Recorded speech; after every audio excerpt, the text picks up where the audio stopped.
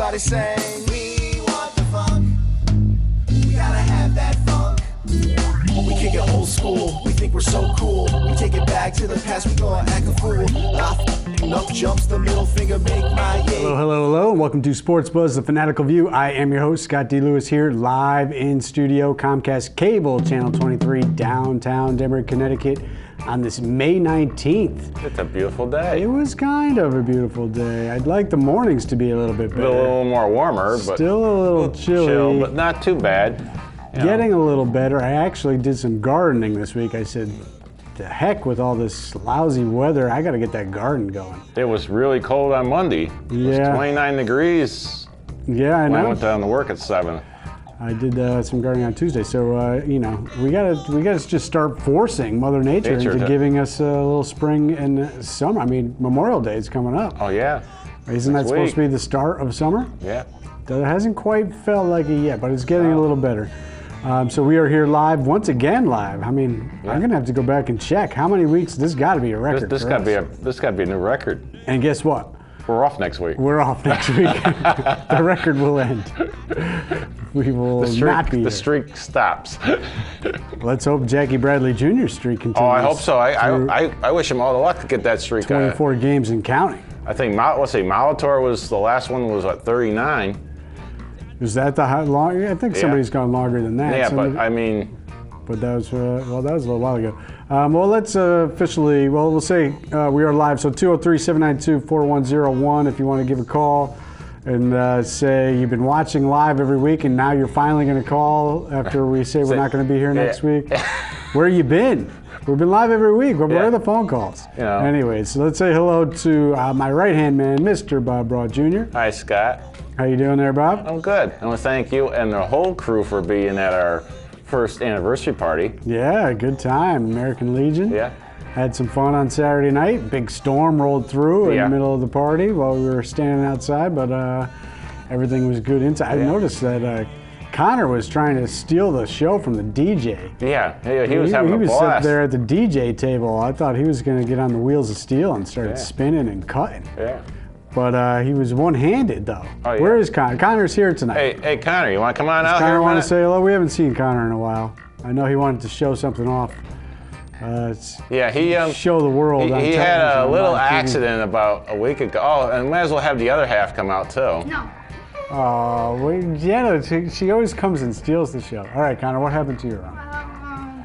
Let's see it. Come on, show it us. Ah, broken wrist. Yeah. Quick quiz, Connor.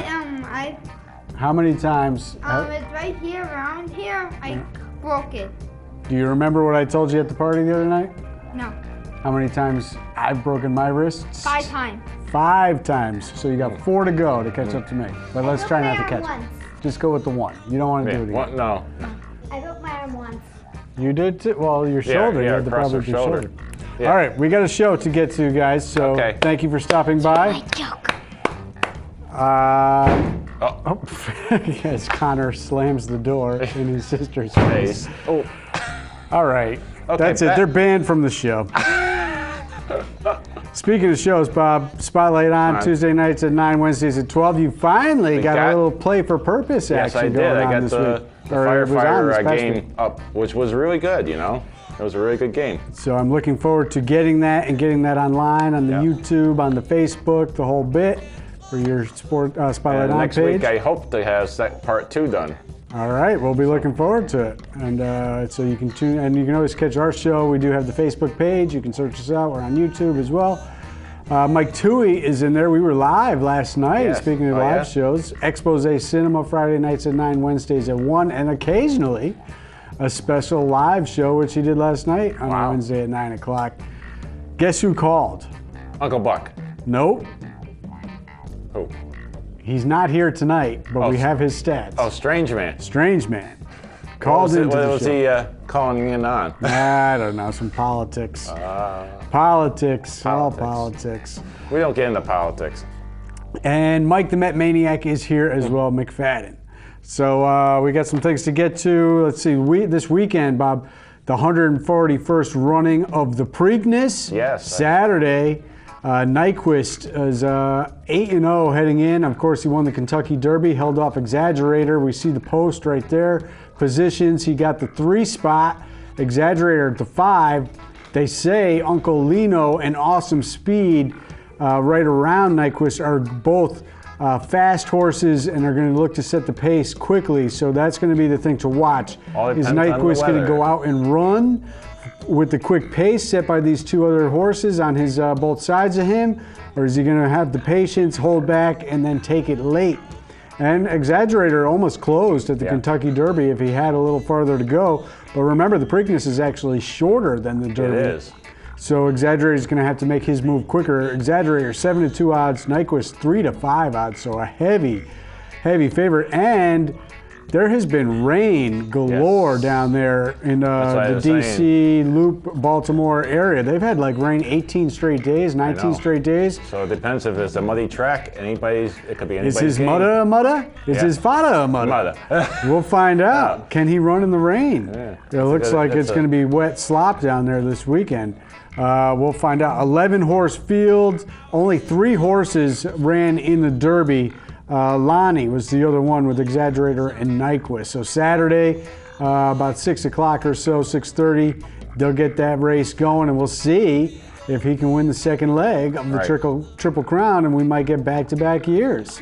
We'll find that out. Also this weekend, big international event. This one kind of snuck up on me, but the French Open begins on Sunday, and a big announcement today from one Roger Federer. He is out. Not going to be able to go. He's been battling some injuries this season. Thought he might be ready for the French Open, but he officially announced today he is out. And Caroline Wozniacki is also out. We know Maria Sharapova is still dealing with the fallout of her failed drug tests and all that stuff. And as we get closer to the Olympics, Bob, we're going to start talking about some of this doping scandals going on in the Olympics and the past Olympics and Russia specifically. Some bad things going on. So we'll see what happens in Russia. We're going to have to wait to see if they're even going to be eligible with what they did at the last Winter Olympics, I guess it was. But we'll get more into that as we get a little closer this summer to Brazil. I need to do a... Yes, that's right. You had something to pass along condolences, correct? Yes. Danny and Carol Ivan, their son Ricky, had a accident where the car really fell on him. Tragic accident this weekend, right? Yeah, this past Saturday. So we would like to send out our condolence to them and the family. And they're part of the old racing team? Yeah, they're part of the Southern New York Racing Association. Okay.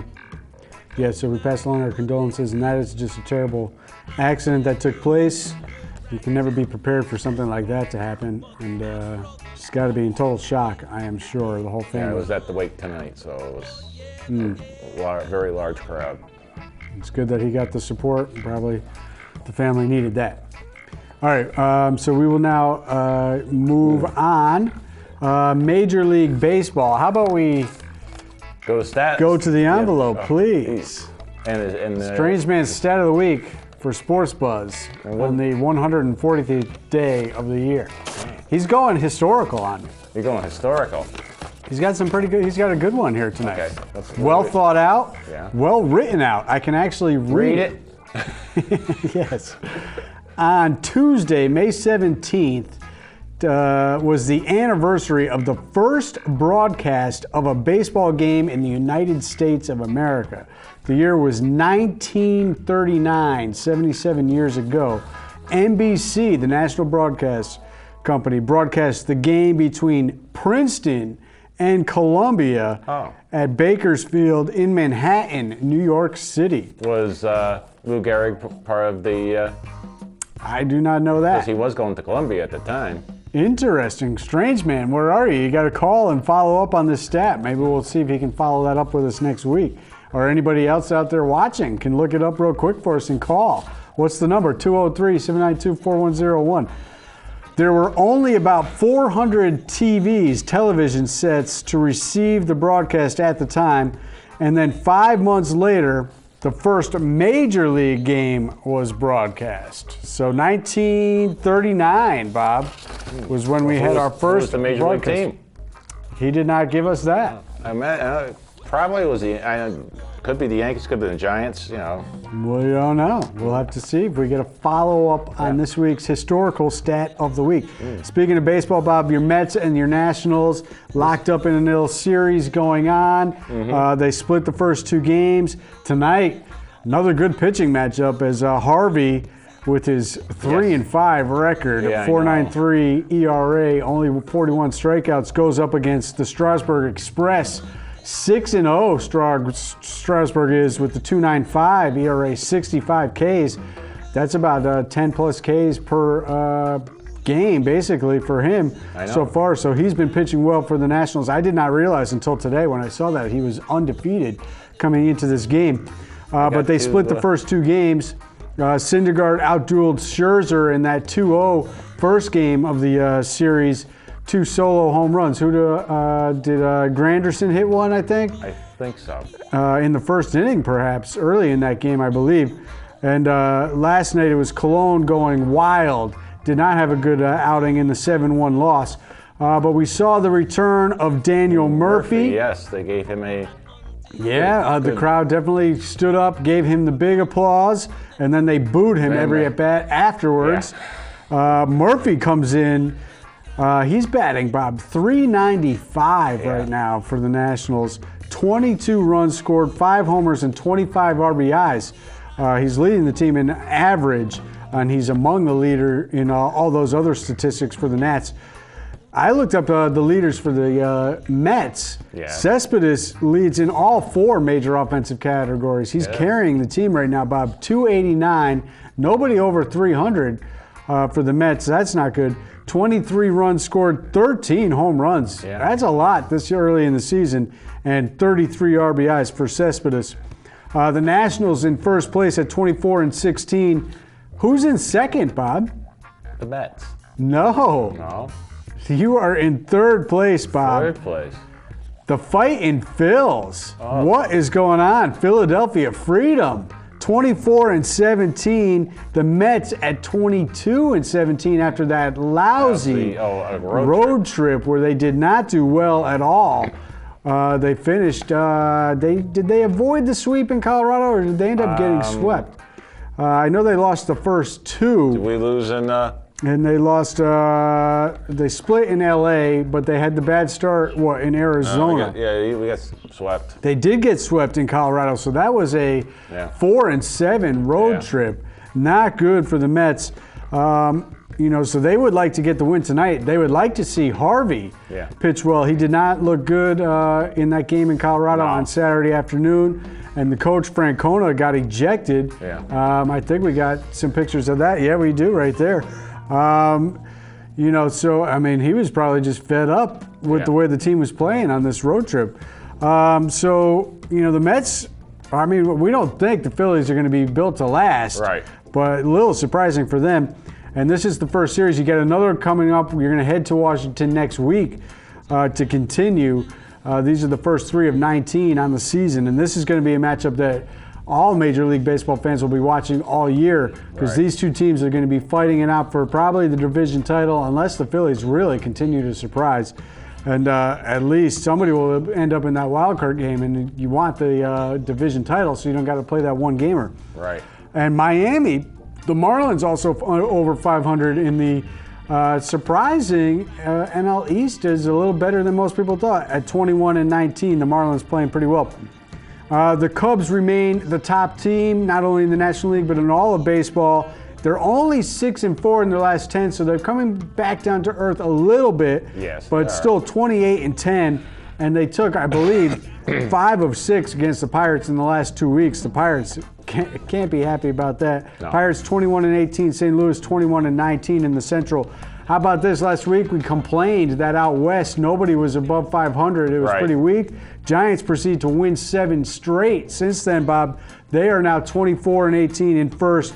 The Rockies, who we just mentioned, swept the Mets. They're surprising at 20-19. They got a rookie kid playing very well. We're going to look into his stats as we get a little farther into the season. Dodgers over 500. Living the life without Donnie Baseball. Not so great. And also without Greinke, who went on to Arizona. They are 21-20. Diamondbacks, they took 2 out of 3 against the Yankees, Bob. Yeah. And Greinke, he finally pitched a good game. He has struggled early in his tenure with the Yanks. But the Red Sox, fresh off that homestand where they went 6-1, scoring runs galore, beating up on the Astros and the Athletics. They got rained out on Monday in KC and then lost the first 2. One was in an afternoon yesterday, doubleheader pitching duel. And then last night, David Price finally came up with the goods. He's actually had 2 outings in a row now. Right. So people are starting to come off the ledge with him. Hey, I mean, it was getting ugly. Yeah. I mean, his ERA was 6.7, Bob. Yeah, I know, it's but he high. finally stepped up last night when they needed because they had lost 2 in a row. And they got the last game of the 3-game set in Kansas City. And they're going to head back home. A little interesting road trip. 3 games out to Kansas City and then come back home for Cleveland. Right. So they are in second at 25-16. We saw Saturday's game, Bob. This was really, we know David Ortiz, Right. 40 years old, set for retirement. This Right. is his swan song. I mean, he's just playing unbelievable. 10 home runs. He's batting over 300. On Saturday against Houston, they were down 5-1. He hits a home run to cut it to 5-3. And then in the 9th inning, with 2 outs and a runner on, down a run, he drives a triple Right. to the wall to tie the game and force extra innings. And then in the 11th inning, he comes up again with 2 outs and a runner on, and he strokes a double off the 420 mark at the wall, base of the wall, in dead center field for a game-winning double. Just an unbelievable performance, and really just a great. That tells you, guys, you don't have to be.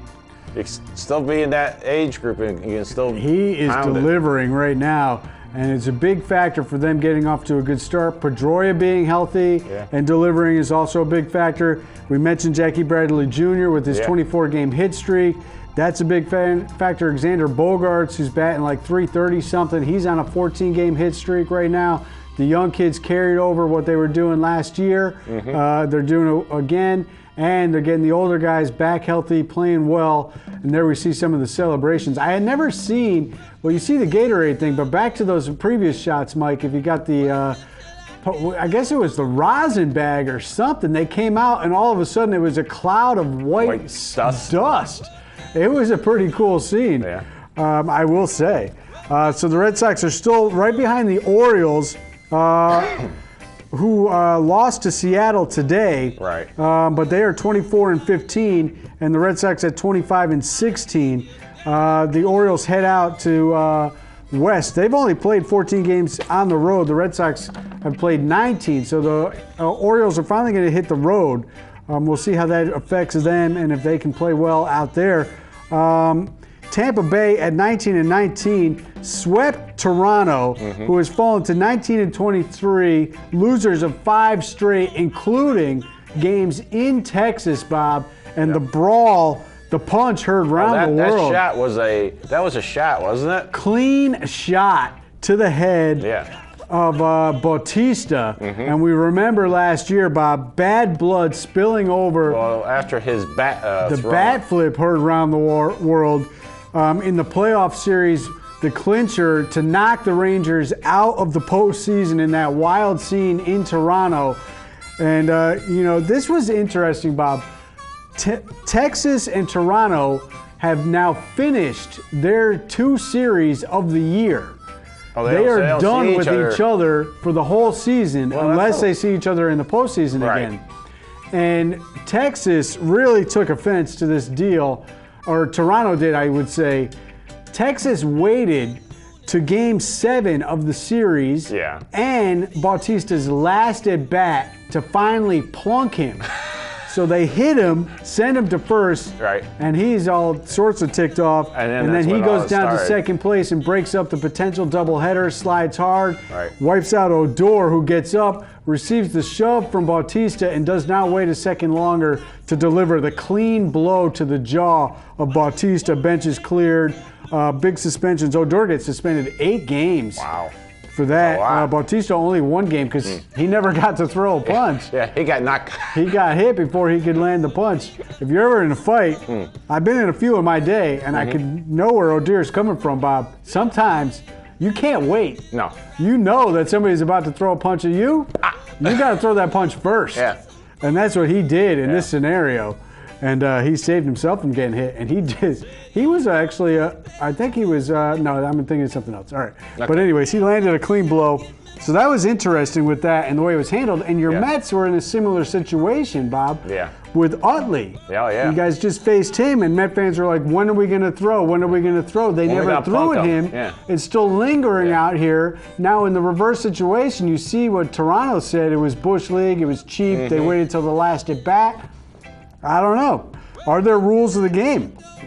I heard an interesting interview with Ron Darling on the Tony Kornheiser show this week, actually, and he was talking about old school stuff. And, you know, it was a given, basically, that, you know, you would throw at guys for certain situations. And he said right now there isn't as much rhyme or reason. Right. The guidelines are skewed right now. Before, in the old days, you kind of knew exactly when it would happen. Right. You would throw the pitch, there would be a retaliation, and it would be another over pitch, with. you know. And he said then it would be over with. Now it kind of lingers, and guys wait, and you're not sure when it's going to happen, and that's when things can get a little bit worse. Anyways, the Yankees lost 2 or 3 to the Diamondbacks after their 7-3 homestand. They still remain in last place in the AL East, and they head to Oakland tonight. Chi Sox, losers of 4 straight. They're 24-16, still in first. They finish a home series with Houston, and then they get Kansas City, who's got themselves back to 500. They were in a real bad stretch before they had a walk-off win to end their road stand, and then 2 out of 3 against the Red Sox. Detroit not doing well at 19-21. Houston at 17-24. Seattle, we mentioned first place, only 5-5 in their last 10 though. At 23-17. Texas has lost 3 straight, getting swept by Oakland after that brawl. So they have lost a little mojo after that scenario as well. Oakland 19-22. What's up with the Angels at 18-22, Bob? Well, they got talent on that team, you'd think. Couple weeks before the season will be starting for the. That's right. We did not mention that. I was going to mention that at the top of the show. The Westerners will be starting our season on June 10th. Before we shift gears to other sports, we can mention that. George Foster, there we see it right there, the Celebrity Breakfast 2016. It's the kickoff to the season. Come on down. Are the tickets still available? Tickets still available. Reserve now. Amber Room Colonnade. And, of course, WLAD's Bart Pasterna is the big MC of that event. There we see the schedule, the Westerners' schedule. They play that night against Plymouth, and they're home on that Saturday night as well. Yep. And Saturday we have the clinic for the kids clinic during the morning. So. All right, we're waiting on a Westerners Roundup show to begin, so we're going to have to keep talking about the Westerners ourselves right here. Give them a little plug. But George Foster, I'm looking forward to that. I'll be back down. All right, we got about 5 minutes. So let's go to the NBA action. A lot of times this year I said it was fantastic. Right now, the Western Conference is a little bit fantastic. Eastern is not. Raptors at Cavaliers tonight. Game 1 went to the Cavs, who are now 9-0 in the playoffs, 115-84, and it probably wasn't even that close. Blowout in Game 1, Bob.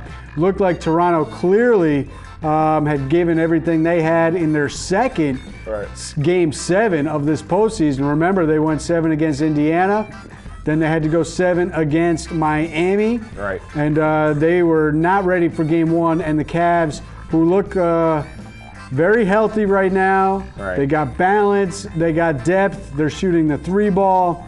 They're going to be tough to beat for Toronto. I would expect Toronto to play better tonight. I do think Toronto has a much better game, and Toronto actually played well against Cleveland, winning some games against them. And remember, they went right down to the wire. It came down to the final 2 or 3 games for home court. So Toronto played them well. King James is having not a. Bron, watch out. But, you know, the NBA is held hostage by Bron, who's looking to go to his 6th straight NBA championship. He holds everybody hostage. How many of those has he won? Not that many, really. It should have been only when one. When he gets that number. But Popovich blew it in that one series, and then San Antonio obliterated them the next time out, which clearly stated that they should have lost. But Toronto did take care of business in that blowout of Miami, 116-89 in their second Game 7. So hopefully they can get their legs back underneath them and play a better game tonight, because no one wants to see these blowouts. Warriors did bounce back after losing stunning 108-102 to Oklahoma City in Game 1 after OKC was down 13 at the half, Bob. And they came back late and won that game. Westbrook had the big finish. But last night, Curry, how about this, Bob? He scored 15 straight points in this game in a 2-minute stretch of the third quarter. It was unbelievable. Cool. And they blew out the Thunder 118-91 to get that series to 1-1 before heading to OKC. How about this for a scheduling snafu, Bob? Game 2 was last night, right? That's a Wednesday. When do you think Game 3 is for the OKC Saturday. Thunder? Sunday. Sunday, Bob. Game 2 of the Cavs series is tonight on Thursday. They play Game 3 on Saturday. So there's going to be 2 games played between the Eastern Conference teams between Wednesday and Sunday. What is that? That is nonsense. All right, and the lottery was the other night. The Celtics, bad luck in the lottery. They never win. Sixers, Lakers, Celtics are your top 3 picks. Celtics got 3 picks in the first round, 6 overall in the draft. They're going to be looking to trade. NHL, St. Louis and San Jose tonight. That series is tied 1-1. The Blues won Game 1, 2-1. And then the Sharks bounce back on the road for a 4-0 shutout in Game 2. Penguins are now up 2-1 on the Lightning, who are shorthanded. Ben Bishop is still out. This was the Phil Kessel show last night. Great game by him in that 4-2 win on the road. They regain home ice advantage as the Lightning had won Game 1 in Pittsburgh. But the Penguins have now won 2 straight. Sidney Crosby got that overtime winner in Game 2, 40 seconds in, which I believe was the fastest ever. Quick mention of golf, TPC was this past week, and Jason Day, your world's #1, went wire to wire, and Jordan Spieth, after gagging up the Masters in his first match back, missed the cut. He took a month off after the Masters meltdown, and then he missed the cut in the TPC, so I'm getting a little concerned about him. Are we out of here? We got a few seconds. Oh, we do have 30 seconds left. All right. So we will be gone next week. We'll be back We'll be back the first week of June. We'll be back the first week of June for show number 199. And then I got to figure out what we're going to do. Maybe we'll do an hour show for the we need to do an hour big 200. Anybody know what the first show was? Was I even on the first show? And what was it about? What was it about? If you can come up with that information, call us when we come back in 2 weeks. Yes, think about that for 2 weeks. Maybe Strange Man's got a stat about that. All right, I think now we're out of here.